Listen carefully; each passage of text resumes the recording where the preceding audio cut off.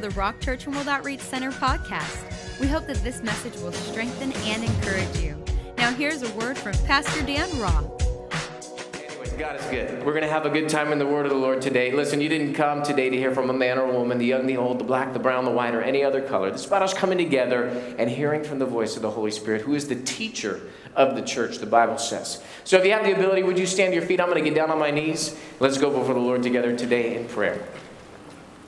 Father, we come to you in the mighty name of Jesus. Lord, we're grateful that we get to come into the house of God. We get to come into your presence.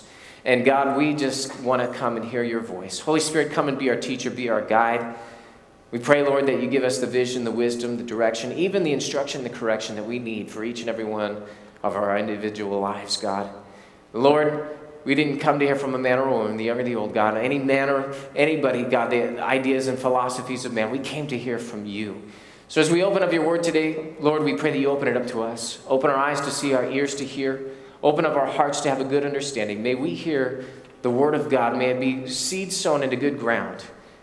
Lord, we give you our promise, God. We'll give our interest all attention. God, we will diligently adhere to what it is that you have for us today, God. And we know that you'll do your part, God, causing that natural effort that we put in to become supernatural by your grace and your empowering. Lord, we give you the praise and the glory and the honor. God, we don't just ask this blessing on ourselves. Also, we would ask it for all the churches, both here in the Inland Empire as well as around the planet, that are preaching and teaching and hearing the gospel of our Lord Jesus Christ. God, they're our brothers and sisters. At no time do we think of ourselves as any better than anybody else, but we see ourselves as co-laborers and workers together in your field, building your kingdom. So God bless all of our brothers and sisters, our Baptists, Lutherans, Methodists, Episcopalian, Charismatics, Pentecostals. We thank you for Calvary Chapel and Harvest and Oak Valley and Inland the Way, God. We thank you, Lord, for the Well. We thank you, Father God, for Trinity and Emmanuel Baptist and Ecclesia, God. Bless all the churches, God. We thank you, Lord, that you bless the assemblies, God, and the Foursquare denominations, our Catholic brothers and sisters, our Adventist brothers and sisters, Lord. All those who are naming Jesus as Lord and proclaiming his gospel. Pray that you would bless them and be amongst them as you are amongst us. In Jesus' mighty name, we're all in agreement. We say, amen. Amen. You can have a seat and get your Bible out. Go with me to the book of Hebrews chapter 6. Today we're coming in for a landing. The last verse of Hebrews chapter 6. We're going to be in verse number 20. Continuing our thoughts from last time we were together in the book of Hebrews. Pastor Luke preached a brilliant message about the anchor of our hope. Today we're going to continue those thoughts talking about how Jesus entered the presence, that anchor goes into the presence of God behind the veil, to the most holy place, into heaven itself. Hebrews chapter 6 verse number 20 continues that thought. And it says, where the forerunner has entered for us, even Jesus, having become high priest forever according to the order of Melchizedek. Now, if you remember, let me rewind your thinking a couple years back when we were in Hebrews chapter 5. Okay, Hebrews chapter 5 started to talk about how Jesus was made a priest forever according to the order of Melchizedek. And we said, hey, hold tight on that thought. Just kind of put that on the shelf for a minute. We're going to come back to that when we get to Hebrews chapter 7. So this verse starts to introduce that concept of Jesus as high priest, as well as the order of Melchizedek once again. But we're not going to get into that today. We got plenty of time to discuss that at length in Hebrews chapter 7, 8, and 9. We'll be discussing the high priest. We'll be discussing the order of Melchizedek and what that means about Jesus, as well as what that means to our lives. Today, I want to narrow into the first part of that verse, Hebrews chapter 6, verse number 20. Let's read it again. It says, where the forerunner has entered for us, even Jesus. Today I want to talk to you about the forerunner. The forerunner. Now, for most of us in this room, if we were to say, what is a forerunner? You would say, well, that's a Toyota truck that, is an SUV that people drive, And that's kind of the extent of our knowledge of the forerunner. And yet, God has called Jesus the forerunner. He has entered for us. He's gone and done something on our behalf. He is the forerunner. In biblical times, you would find that a forerunner is somebody who went ahead. He was a scout or maybe even a spy. He would go in and he would take a look around, see what was going on, find out the strengths, find out the weaknesses, give recommendations. As the army would come behind him, he would come back and would report back and say, this is what we need to do. This is the stronghold. This is the weak point. We could probably blast through this wall here, get in, and take care of what we need to take care of. Additionally, a forerunner may have been somebody who was a part of the army, that when the army had a victory and they were going to return to their homeland, the forerunner would run out ahead of the army and he would go back to their homeland and he would declare that we have the victory, we've overcome, and now the reigning army is coming back, bringing back the spoils of war. Now that's what Jesus is for us. Jesus has gone out ahead of us. And yet, when Jesus won the victory, no one greater could go before him to declare his victory. He himself was our forerunner. He himself went into heaven. He himself declared his victory. He himself poured out his blood on the mercy seat and said, I have overcome. And he sat down at the right hand of God, opening the way for us to go to heaven. Amen. See, that's our Jesus. He has gone out ahead of us. Our forerunner, Jesus, announces our future arrival in heaven into the very presence of God. His footsteps will be followed, and all of heaven waits in expectation. The Bible says that we're going to have a rich welcome into the eternal kingdom of our God. The Bible declares that even angels desire to look into the things of salvation. The Bible says that there's a great cloud of witnesses surrounding us, cheering us on, waiting for us, and that Jesus, in expectation, earnestly awaits our arrival and makes intercession on our behalf in the meantime. See, all of heaven is waiting. Why? Because our forerunner Jesus has gone before us, declared his victory, and now he awaits our arrival when the saints go marching in, if I can use that expression. Hallelujah. Now, it's one thing to know about that. We all can stop right here and say, that's great, that is wonderful. I love that understanding of Jesus. I learned something today. Don't I feel good about myself? Walk out of this place and live life the same. Live life defeated. Live life wondering how we're going to get through, how we're going to make it, how we're going to deal with the problems, the issues, the pressures of life. See, because Jesus is our forerunner, it changes things. Changes the way that we live, changes the world that we live in. But if you don't understand how it changes things, you'll never operate in the way that the Lord would have you to do what God has called you to do and be all that God has called you to be. So today I want to discuss, because Jesus is our forerunner, what's it do? What does it mean? How does it affect our life? A couple of areas that we're going to take a look at today that I believe, as you get a hold of these, will change the world that you live in. Are you listening today? Because Jesus is our forerunner, number one, his path is our path. Because Jesus is our forerunner, his path is our path. In other words, we run on his course. Jesus went ahead of us. He goes out in front of us, and now we are following in his footsteps. As a disciple of Jesus Christ, the Word of God says that a disciple is a disciplined follower. We are following him. We are walking in his ways. We are going on his path. Just the other day, my wife and I went with Pastor Luke and Stacy, and we had our little guys with us. I have a little son named Titus. He has a little son named Bjorn. And so we were going out there and walking through the woods. And as we were going through, we would encounter little streams, little rivers, and things like that. And what do we do as good daddies, right? We walk out and we step on the rocks. We make sure that they're okay. And we step and we wiggle around and make sure that as we cross that river or that stream, that when the little guy comes, we say, put your feet where my feet were, son. And you'll be okay. You're going to make it to the other side. All you got to do is follow me.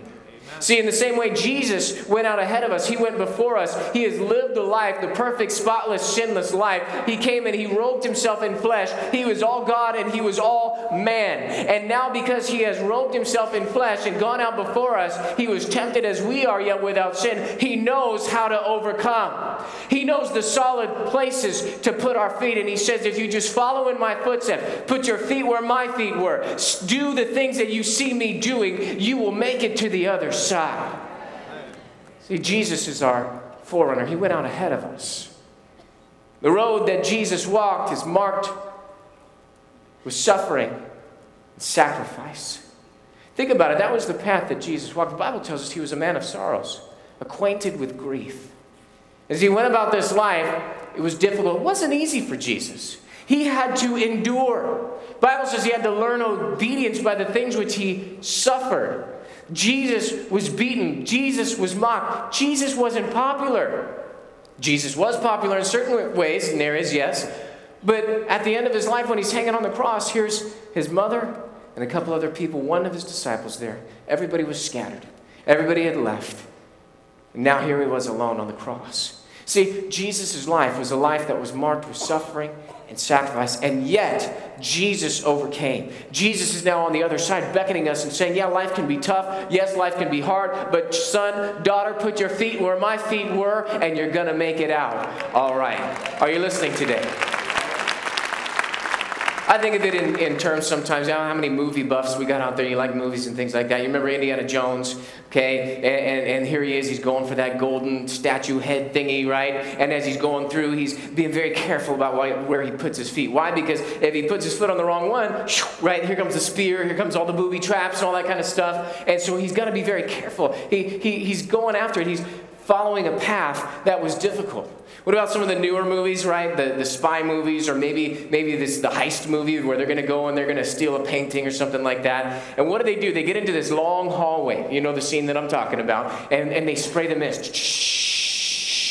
Right? And why do they do that? Because as they spray that mist across the hallway, all of a sudden you can see all the lasers and all the stuff that if they put their foot in the wrong place, or maybe if their coat or their thing slips out just enough, it'll hit that laser and the alarms will go off and they'd lose, right? So what do? The first person goes out and they do backflips and they have to like move all around, you know, and they do the robot and the funky chicken as they get across, and then they turn around and they say, "It was easy, come on, you can do it too."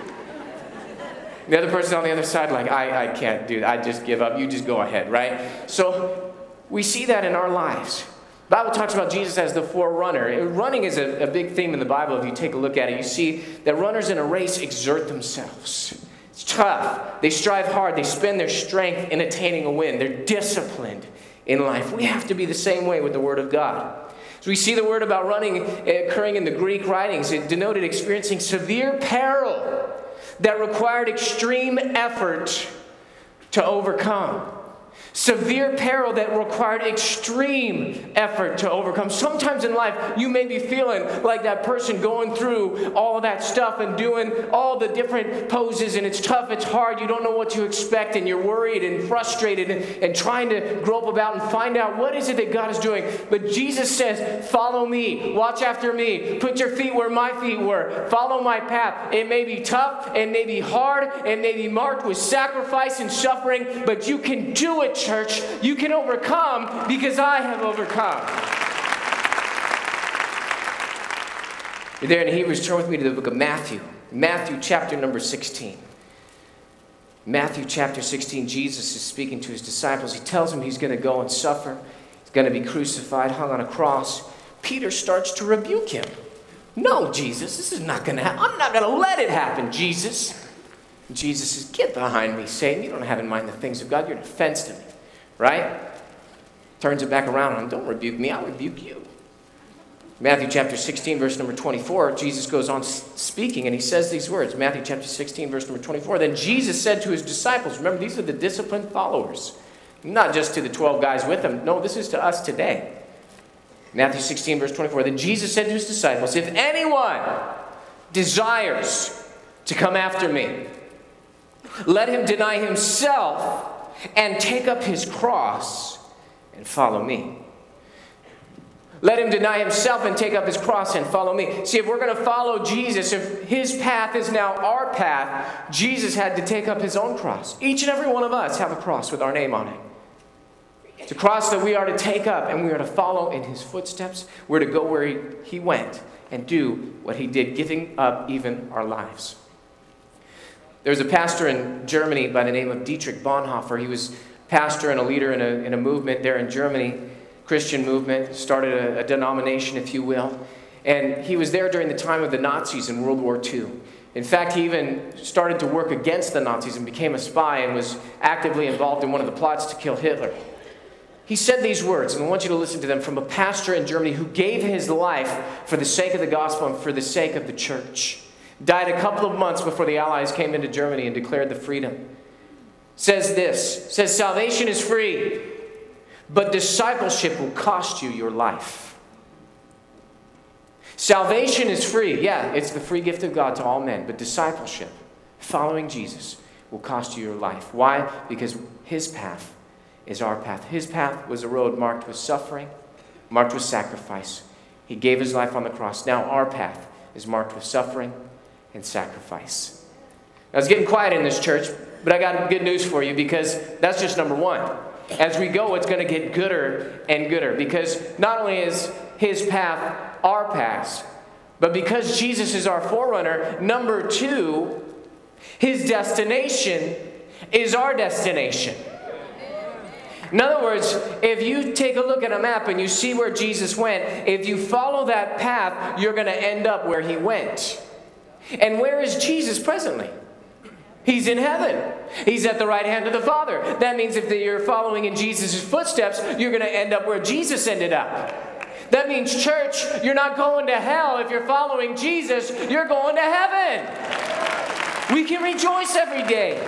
Doesn't matter what happens here on earth. Doesn't matter. Take away my stuff. Take away my life. I don't care. I'm following Jesus. You can do what you want. Because why? I'm going to heaven. You can't get me off that course. Following him. A.R. Fawcett said these words. He said, Christ's ascension is our promotion. And where the glory of the head has proceeded, there the hope of the body too is called. Where Jesus went, that's where we're going. If Jesus is in heaven, we're going to heaven. If Jesus is at the right hand of the Father, hey, we're going to have a seat prepared for us right there. My goodness. You're there in the book of Matthew. Turn with me to the Old Testament. Now, we're going to kind of ping-pong back and forth a little bit, Old and New Testament. Turn with me to the book of Ruth. Past the first 5 books of the Bible. Find Joshua, Judges. Then you find a little book called Ruth. Now, Ruth is a great read. If you like novels and things like that, you like a good story, romance, that sort of a thing. Little 4-chapter book called Ruth. We're going to go to Ruth chapter number 1. Now, Ruth was an unusual person. Ruth was from the land of Moab. She had a mother-in-law by the name of Naomi. Now, Ruth was married to Naomi's son, and there was another Moabite girl that was married to Naomi's other son. Okay, and they lived in the land of Moab because there was a famine, so Naomi had taken her sons down. Her husband had died, and so here they are in Moab looking for provision. Her sons get married. They start to live life. Well, both of her sons die. And so she tells her daughters, I'm just filled with bitterness, and you guys need to leave me alone. I'm going to go back to Israel. There's nothing for me here. It's just bitterness here. And so girls, go ahead and go back to your families. Go back to your father and mother. Now, one of the daughters says, okay, love you, see you later, and she takes off. But this little Moabite woman by the name of Ruth, she says, no, I'm not going to do that. No, you're not going to send me away like that. Let's read her words. Let's read what she says. Let's hear her heart and her passion as she speaks to her mother-in-law, who she loves. Ruth chapter number 1, verse number 16. Ruth chapter number 1, verse number 16. Look at what it says. It says, but Ruth said, entreat me not to leave you. What does that mean? Don't tell me to go away, or to turn back from following after you. Now look at her oath. Look at her vow to her mother-in-law. For wherever you go, I will go. Wherever you lodge, I will lodge. Your people shall be my people, and your God, my God. That's quite a statement. Maybe you don't realize the impact of that statement. What she was saying is, I no longer care about my upbringing, my past, my people, or the gods of my people, lowercase g. Because in those times, all the nations had different gods. And they were not following the one true God. They didn't know about God Almighty. They had their worship. They worshiped the trees. They worshiped the moon. They worshiped the stars. They worshiped the sun. And really these were demonic spirits that were behind all these things that they were worshiping. And she says to her mother-in-law, she says, don't tell me to stop following you. I'm going wherever you're going. I'm going to make your path my path. That means, Naomi, your destination is my destination. In doing that, she forsook her people, her heritage, her upbringing, and she sealed her fate in Israel. She was going to end up in Israel. She became one of the people of Israel. And she says, not only that, your people shall be my people. I no longer have a family here. You're my family. Those are my people now. But look at what she says at the end. And your God shall be my God. See, in doing so, God took notice of what this little lady Ruth was saying and what she was doing, saw the heart. And because of this, we find out that she met a man by the name of Boaz, who was a close relative of her mother-in-law Naomi. And Boaz was a good man. Boaz owned a lot of land. Boaz was reaping a harvest, and as he was reaping, he saw this little Moabite woman. He said, hey, you guys, be nice to her. You know what? As you're treading the grain, let her reap behind you. Don't rebuke her. Don't tell her anything. Let a little grain fall behind you. Give her throw a little bone, And he took care of her, and he ends up marrying her, and she becomes the grandmother, the great-grandmother of a guy by the name of David. You know him as King David. Wow. Now, if that wasn't enough, we know that in the lineage of David comes Jesus, the Messiah. See, when Ruth said, your people shall be my people and your God shall be my God, it put her in a position of not only forsaking the ways and becoming a new nation, but now she becomes the grandmother of this king, David, and also here she is in the line of Jesus himself. And more importantly for her, she ended up going to heaven and not going to hell. Are you listening? You're there, and Ruth, turn back to the New Testament to the book of John. The book of John, Jesus is speaking. Once again, he's talking about the road's tough. Things are going to happen. You're not going to like it. He tells his disciples in John chapter 14, verse 1, don't be troubled. Don't let your heart be troubled. You believe in God, believe also in me. John chapter 14, verse number 2 and 3, though, goes on. Jesus starts speaking about the destination. John chapter 14, verse 2, he says these words. He says, in my Father's house are many mansions. Some of your translations say many rooms. If it were not so, I would have told you. I go to prepare a place for you. Remember, Jesus is the forerunner. The Bible says he entered the presence behind the veil for us. He says, I go to prepare a place for you. Now look at the next verse. And if I go and prepare a place for you, I will come again and receive you to myself. Here's the point. That where I am, there you may be also. See, Jesus didn't get us saved, headed for heaven just to be in heaven, and we just show up there and then we're kind of hanging out with other people, the angels, playing a harp on the clouds, that sort of a thing. If you remember the old cartoons and stuff that pictured heaven that way. That is not what heaven is about. Heaven is about us following the path of Jesus, ending up at the destination where Jesus is. God says, I will be their God. They shall be my people. If you look at the book of Revelation, there in the New Jerusalem, the Lamb is its light. Now God dwells amongst his people. That means that for all of eternity, what are we going to be doing? We're going to be with Jesus. We're going to be hanging out with Jesus. We're going to be leaning up against Jesus. We're going to be sitting at the feet of Jesus. We're going to be listening to Jesus. That's what this is all about. Ending up where he is. I'm going to be following him around like a lost puppy dog. He is my Lord. He is my Savior. And I'm not getting saved just to go to heaven. I got saved so that I could be with him. He is our destination. Oh, but like I said, it just keeps getting better and better as we go along. Because Jesus is our forerunner. What happens? Well, number one, his path becomes our path. Number two, his destination becomes our destination. Finally, number three, what he has, we have. See, up until now, we've been talking about kind of future, kind of things ahead, the road, the destination.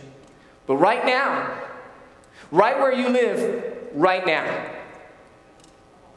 in the midst of your life, right now, in the face of your troubles, right now, what he has, we have. Why? Because he's our forerunner. He went on ahead of us. And now we have said yes to Jesus. We have joined ourselves to him. He has joined himself to us. We are now in covenant. You remember that word that we talked about? Now my life is completely his because we're in covenant. It's the most closest, solemn, sacred, most binding agreement, the closest of all contracts. Now I have agreed to him, and now everything that I am, everything that I have, everything that I ever will be or ever will have, it's all his. The Bible says that we have been bought with a price. Now we are no longer our own. You don't have a choice anymore to go and do those old things. Why? Because you've been bought.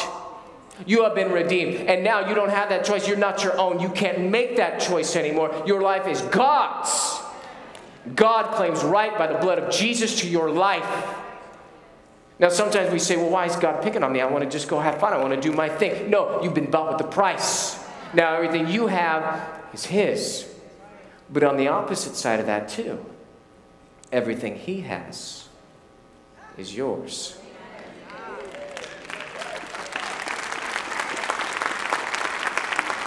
That means that all of the resource of heaven is yours. All of the strength of Almighty God is yours. All of the wisdom of the all-knowing God is yours. All of the power of the Almighty God is yours. All of the comfort of the Holy Spirit is yours. Everything that He has is yours because you're in covenant. My goodness. Changes the world that you live in. Because now you don't have to go to God in prayer and say, God, I hope that you maybe will drop a little blessing raindrop on me. Maybe I'll make it. Maybe I won't. God, it's your will. Maybe, I don't know. I don't know if I can know your will, God. Listen, the Bible says it's God's good pleasure to bestow on you not just a little blessing, but a kingdom. The entire thing. He's pouring it all out on you. It's all yours. It's all available. So when you go into the presence of God, you say, God, I have a need. Get out our checkbook. God, I have a struggle. Get out our strength. God, there's a fight ahead of me. There's a battle I'm going through. God, you said vengeance is mine, says the Lord. God, you said the battle is mine, declares the Lord. Therefore, God, let's go up against our enemies together. You don't go out by yourself. God goes before you. God is the God who can open doors no man can close and closes doors no man can open. God is moving on your behalf. You've got to get in there in faith, declaring and believing the word of God. You sicken your body, you don't put up with that. Oh no, Jesus went to the cross. That was his path. And even though you may have sickness, you say, no. Jesus went to the cross, and by his stripes I was healed. That's what this is all about. A great story in the Old Testament. Turn to the book of Judges, right before the book of Ruth, where you just were. Book of Judges. Book of Judges, we find a story going on. I want to set the stage for you as you turn in there. Judges chapter 11. Judges chapter number 11. Now the children of Israel, when they were going into the land, the promised land, they had to take a journey through the wilderness, and they were coming up through different lands, and there was territories of other kingdoms, other nations. Now they knew that those kingdoms and those nations were not theirs. God had given them to other nations. So here they come to the border of a territory of a nation called the Ammonites. Okay, Ammon. All right, and here they come to the edge of the territory, and they send word to the king. His name is Sihon. Okay, so they say, King Sihon, we want to pass through your land. We'd like to just walk through. We're not going to touch anything. We're not going to eat anything. We're not going to take anything. We're not even going to drink a little cup of water. We're just going to walk through on the way to our land that God has given us. We know this is your land. We know that God has given it to you. Therefore, we've got no beef. If I can use present-day San Bernardino terminology, the technical term, we got no beef. Okay, and so they say, we don't have any problems with you. So we're just going to walk through. Now, the king, Sihon, says, no, I'm not going to let you walk through. I don't like you. In fact, he gathers all of his army and goes out against them to fight them, right? Wages war against them. Now, God delivers Sihon and all of his people into the hands of the children of Israel. Now, the fact that they defeated Sihon, the king, and all of the people meant that that land now, because of their victory, had become theirs. It is part of the spoils of war, was their territory. So they own it and they occupy it. Now, fast forward 300 years into the future. 300 years into the future, the children of Israel are in this cycle. They serve God, then they don't serve God. God raises up a judge, a deliverer for them. They serve God while the judge is alive, then the judge dies. They forget about God, and then they go back to doing their own thing. Now, the king of the Amorites comes to them, and he says, hey, I want my land. You guys took our land. That wasn't right. Give it back. Now, the children of Israel start shaking in their boots. They say, we don't have any leader. We don't have anyone that could go to the war. But then they thought, oh, wait, there's this one guy that we were really mean to a while back. He was the son of a prostitute. And so we kicked him out, and worthless men gathered to him in the wilderness, and he's been going out raiding. He knows something about war. And so they go and they get this guy by the name of Jephthah. Okay? Now, Jephthah's like, what are you guys coming to me for? Are you serious? You know, you kicked me out and then you want me to be your leader? And they say, we're going to serve you. We're going to do what you say. He says, okay, let's do it. So he goes and he talks to the king. And I want you to read what he says to the king. He says, basically, in a nutshell, I'll give you kind of a brief overview. He says, what have you guys been doing for the past 300 years? If you had any claim to the land, you should have got it between now and then. But you didn't. And listen to his response to the king in Judges chapter number 11. Jephthah is speaking. Judges chapter 11, verse number 23. Talking about what he has, we have our forerunner Jesus. Take a look at it with these eyes. Judges chapter 11, verse 23 and verse number 24. Judges chapter 11, verse 23 says this, and now the Lord God of Israel has dispossessed the Amorites from before his people Israel. Should you then possess it? Verse 24, will you not possess whatever Shemash, your God, gives you to possess? Remember, these nations served other gods. So he says, you take whatever your God gives you. You don't have to possess our land. That's our land. You possess what your God gives you. Now look at the rest of the verse. Verse 24, last part of it says this. So whatever the Lord our God takes possession of before us, we will possess. Now I want you to think about Jesus for a moment.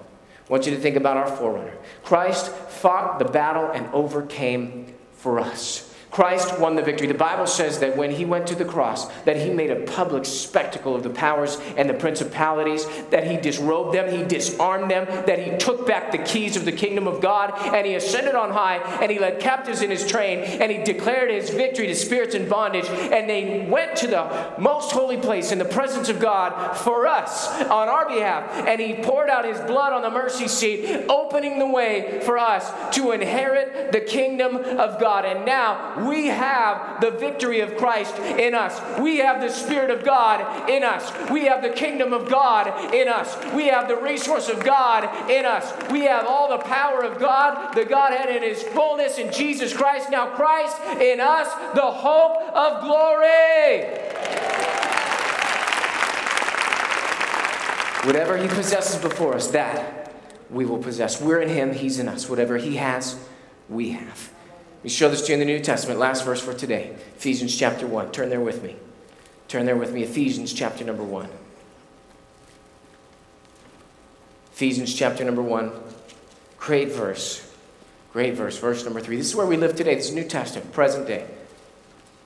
Jesus has gone to the cross. He's ascended on high. He's seated at the right hand of God. Spirit's been given. Now the church, body of Christ, is living. And hear the words the Lord to us today. Ephesians chapter 1, verse number 3. Blessed be the God and Father of our Lord Jesus Christ. Now look at the past tense words. Who has blessed us with a little bit? Blessed us with some? Blessed us with just what we need for ourselves. Oh, I'm sorry. Blessed us with what? Oh, come on. That was like a quarter of you guys. Let's everybody get involved. Blessed us with what? Oh, that was about half. Let's get the rest of you. Wake yourself up. Shake yourself right now. He has blessed us with what? Every spiritual blessing in the heavenly places in Christ. You say, well, if it's in heavenly places, what good is that doing me here on the earth? Here's what good it's doing you here on the earth. It's yours. You own it. You have it. You just have to reach out by faith and start to take hold of the promise of God. You say, how do I do that? Here's how you do it. You start to declare the word of God. Speak the word of God. Believe the word of God. And by faith, you grab a hold of it with your tongue, with your mouth, and you say, by his stripes, I was healed. He is my God. He shall supply all my need according to his riches and glory by Christ Jesus. You say, I have the peace of God, the comfort of God, the power of God. I have the wisdom of God and the mind of Christ living on the inside of me. I live the life of God. I follow him in his steps, in his ways. I'm an overcomer. I'm more than a conqueror. God is greater in me than he that is in the world. See, you reach out by faith, declaring the word of God, and then God brings it into the natural in your life. What he has, we have. Today, what did we learn? We learned about the forerunner, Jesus. Because he is our forerunner, number one, his path is our path. Yes, it's a road marked with suffering and sacrifice, but that's okay because we see our end. His destination, number two, is our destination. Finally, number three, what he has, we have here and now. Promises of God are yes and amen in him. If you got something from the word of the Lord today, come on, give God a great big praise. Hallelujah. God good? I want to thank you guys for staying put. Lots of people got up already. If you can hear the sound of my voice, I want you guys to stay put because God wants to speak to you too, right where you're at, there in the foyer, out there in the breezeways on the way to your car. Stop, take a bench. There's one right next to you. Go sit down. Listen to what God's going to speak to you. In the restrooms. Hello. Finish what you're doing. Come out in the foyer and listen up. Praise God. You guys have been great today. I want to thank you guys for staying. And thank you guys for listening to the Word of God. I really do believe you got something from the Word. Listen, it's not enough to know about the path. Not enough to know about the destination. Not enough to know about what he has. If you're not right with God, none of it works. You're on the wrong path. Contrary to what popular belief says, there's a lie out there. We've been fed this lie that all roads lead to heaven. It doesn't work. Not all roads lead to heaven. I think God just leaves it up to whatever we want to do. You just live however you want to live. You'll end up in heaven. It doesn't work like that. If that's the case, then why did Jesus go to the cross at all? If everybody was going to make it anyways. But it's God's heaven. We've got to get there God's way. Jesus came and he said, I am the way, I am the truth, and I am the life. No man goes to the Father except by me. What does that mean? That means we can't get there your way or my way or someone, meaning church committee's way. We've got to get there God's way. God doesn't say that being good or going to church, getting involved in volunteering or helping out is going to get you into heaven. In fact, this will blow your mind. God didn't even say knowing who he is or being able to quote scriptures or celebrate Christmas or Easter gets you into heaven. How do I know that? Because demons believe that Jesus Christ is the Son of God. They're not Christians. The devil himself knows who Jesus is and can quote scriptures. He's not a Christian. So everybody look up at me for a second. This is not about what you have in your head. It's not about your mental assent towards God. It's not about your good works or your goodness, your upbringing. It doesn't matter if your parents took you to church, raised you as a Christian, quote unquote, born in America, the quote unquote Christian nation. Listen, God's not foolish. He doesn't see where you're born or that because you're not some other religion and lump you into the category of being a Christian headed for heaven, denying hell. It doesn't work like that. Jesus was discussing this topic with a religious leader of his day, a good guy, raised up in his church called the synagogue. He became a leader. In fact, he became a teacher in Israel.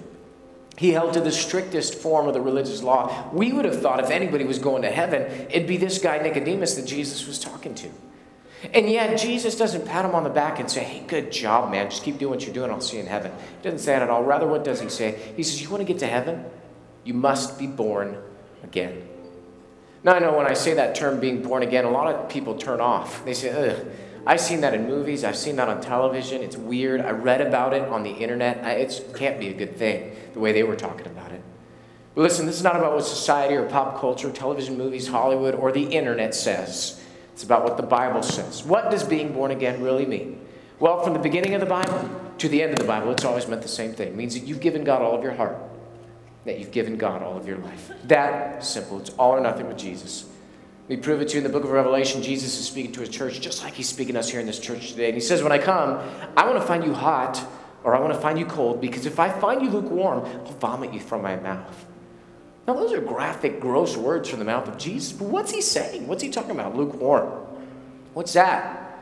Well, it's a little in, little out, little up, little down. A little token prayer every now and then, an occasional church attendance. God is something in your life, but he's not everything. You're not opposed to God, but you're not wholehearted for God. Listen, if that's your relationship with Jesus Christ, you better look out. Why do I say look out? Here's why. Because only people that are not real Christians will be ejected and rejected from the body of Christ. So today, I'm going to give you an opportunity in a moment. I'm going to count to 3 just like this. 1, 2, 3. Bang! Pop my hands together. When you hear the sound of my hands popping together just like that, bang! That's your opportunity to raise your hand. What you're doing by the raising of your hand is you're saying, I want to give God all my heart. I want to give God all my life. I want to be born again, headed for heaven, denying my presence in hell. I'll see your hand go up. I'll count it. You can put it right back down. Say, whoa, whoa, whoa, wait a second. Time out. If I raise my hand, I'll be embarrassed. You might be. Let's get over that embarrassment today. Jesus went to the cross, beaten, bloody, public spectacle for all to see. Now it's your turn. Will you give God all of your heart and all of your life in this safe and friendly place? Probably won't even be embarrassed. But the devil's going to try and talk you out of it because he thinks you're dumb.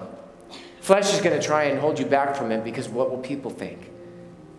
Listen, we think highly of people that are brave and courageous. We're rooting you on. We're excited for you. No one's judging. No one's criticizing. No one's condemning. We're happy for you if you raise your hand. In fact, we've all done it one way or another at some time or another in our lives. We said yes to Jesus. Now today it's your turn. Will you give God all of your heart? Will you give God all of your life? Probably won't even be embarrassed. But even if you are, it's better than ending up in hell forever and ever and ever and ever. Jesus said, you confess me before men. I'll confess you before my Father in heaven. But if you deny me, I will deny you. So today, your call, your choice. Who should raise their hand? You've been running from guns instead of to God. I'm speaking to you. Who should raise their hand? If you're not sure about your salvation, come on today, make sure. Who should raise their hand? Well, if you've never done this, never said yes to Jesus, given him all of your heart and life, I'm speaking to you. Finally, who should raise their hand? If you're lukewarm in this place, you know that's the condition of your heart when I described it. You can acknowledge your need for Jesus by simply raising your hand in a moment. When I count to 3 and pop my hands together. All across this auditorium, back in the family rooms, wherever you're at, watching by television in the foyer, Love Rock Cafe, or even online all over the world, get ready to get your hands up. God is watching. God sees. If you're on campus, you can tell an usher or come into the church service. If you're online, you can click the blue button or go to our homepage where it says Respond to God or Know God. Okay? I'm going to count to 3. Pop my hands together. This is your time. This is your moment of salvation. Here we go. 1, 2, 3. Let me see your hands. Let me see your hands. Raise them up high for me. There's 1, 2, 3, 4, 5. Thank you. Where are you at? 6, 7, 8. God bless you guys. 8 wise people already. 9, 10, 11. Thank you. 12 on this side. Up top, anybody else? 12 wise people on this side. Where are you at? 12 wise people already. 13. Got you right up front there. Thank you. Anybody else real quick that I didn't already see? 13. They're pointing over here. Anybody else real quick? 13 wise people already.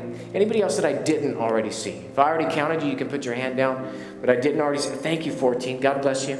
Up in the family room, 15, 16, 2 of them. All right, 16 wise people already. Listen, I didn't embarrass them. I won't embarrass you. If you need to give God all your heart and all of your life, come on, this is your time. This is your moment of salvation. Anybody else? Come on, come on, come on. You won't be alone. Anybody else real quick? Just pop it up high when I'm looking your direction. Anybody else? About 16 wise people. If that's you, you know you need to do this. Come on, let's go, let's go, let's go. All right, last call. I'm going to close it up. You're going to miss this. Don't miss this. Don't miss this opportunity. Anybody else? Anybody else? 16 wise people already. If that's you, thank you, 17. God bless you. Gotcha. Who else today? Who else today? Anybody else? All right, let's give the Lord a hand for about 17 wise people. Hallelujah. All right, all 17 of you, or if you're number 18, 19, and 20, should have raised your hand, but you didn't. Not too late. Here's what I want you to do. In a moment, we're all going to stand, give a clap, and a shout, sing a song. As we do that, if you raised your hand, or you should have raised your hand, get a hold of your Code Per Sweater Bible, a friend if you need a friend. Get your stuff, all right? Get a friend if you need a friend. I want you to get in the aisle and meet me up front, because we're going to change destinies today. Can't do that till we get you down here. So if that's you, you raise your hand, you should have raised your hand. Get your stuff, get a friend if you need a friend. Get in the aisle and meet us up front right here at the altar. Come on down. Come on down if that's you. You raised your hand or you should have raised your hand. You just come right now. Come on, come on, come on, come on. Oh, they're coming. Let's give the Lord a hand as they come. If that's you, you know you need to give God your heart and life. Come on. Come on, come on, come on, come on. Oh, they're still coming. You can come too. You can come too. The cross before me, the world behind me. Anybody else, if you need to come, you just come right now. Hallelujah. You can come too. This is your time. This is your moment. They're still coming. They're still coming. Come on, there's room for you up here. Come on down. Come on, come on. Bring your children from the family rooms. Come on.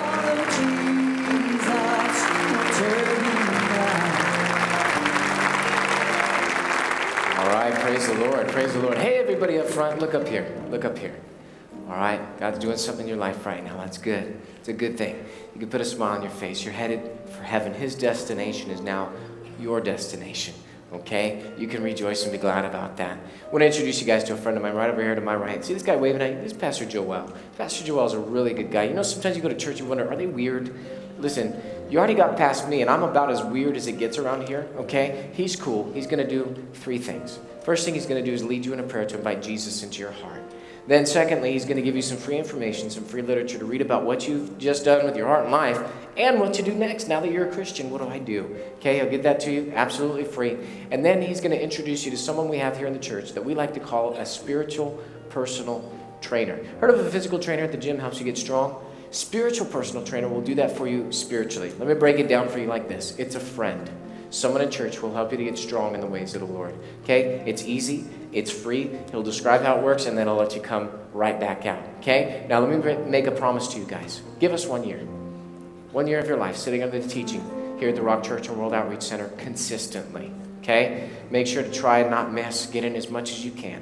As you do that at the end of this year and for the rest of your life, you will just be blown away and say, man, I never knew it could be like this. Am I telling the truth, everybody? All right, there you go. There you have it. You guys make a left turn. Follow Pastor Joel right this way. Hallelujah. Come on, let's give the Lord a great big praise.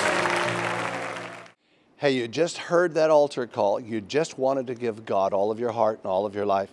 Now let me lead you simply in a prayer of inviting Jesus Christ into your heart as your Lord and Savior. In fact, why don't you just go ahead and listen to me? Go ahead and close your eyes and just repeat these words after me. I'll go slow. You repeat them. Say these words. Say, Father God, I come to you in the name of Jesus.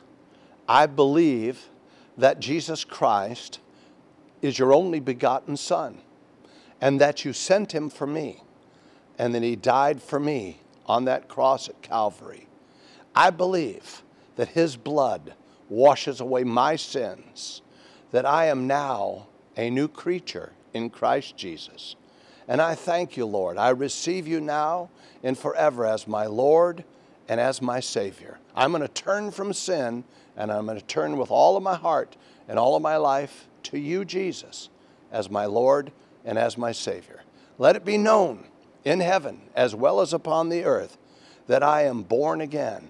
I'm a child of God, that I'm saved, and I'm headed for heaven and denying my presence in hell. Thank you, Jesus. I'm alive forevermore. Love you so much. God bless you guys. Everybody just say amen and receive Christ as your Lord and Savior. So talk to you later. God bless you. Bye-bye.